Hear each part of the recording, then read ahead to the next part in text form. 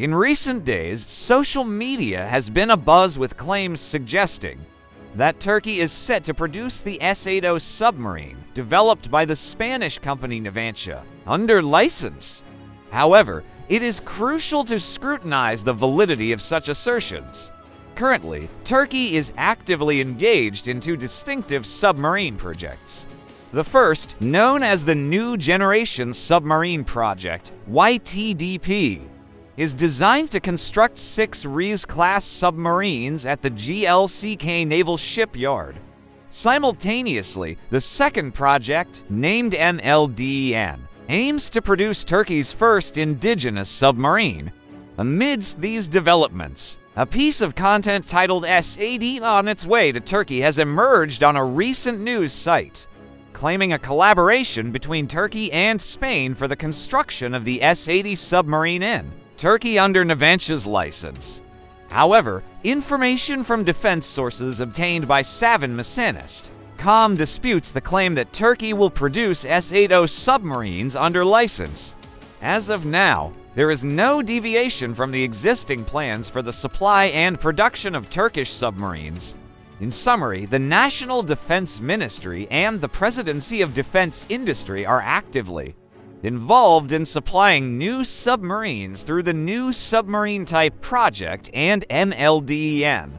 Additionally, ongoing modernization efforts led by the main contractor STM aim to sustain existing submarines and equip them with advanced capabilities.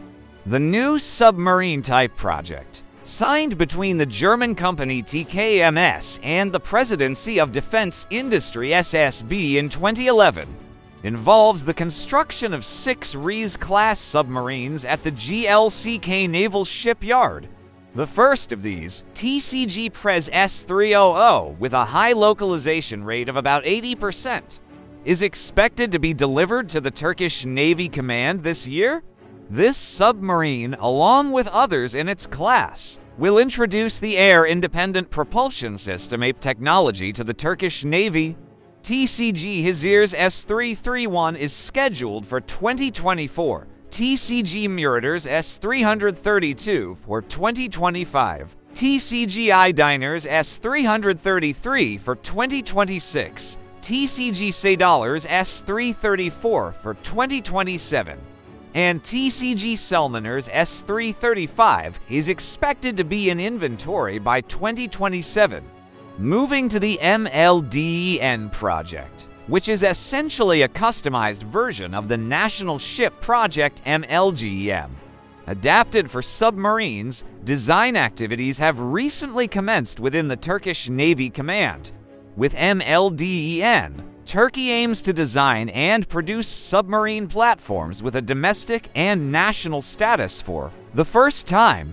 It is envisioned as a diesel-electric submarine with a displacement weight of around 2,700 tons, a length exceeding 80 meters, and an air-independent propulsion system. The first MILDEN submarine is anticipated to be delivered to the Turkish Navy Command before 2030. In contrast to existing submarines, MILDEN will feature more advanced sensors and carry a larger weapon payload. This signifies a leap towards domestic submarine production, aligning with Turkey's strategic goal of establishing a robust and self-reliant submarine fleet. In conclusion, despite rumors circulating about Turkey producing S-80 submarines under license, credible defense sources deny any such plans.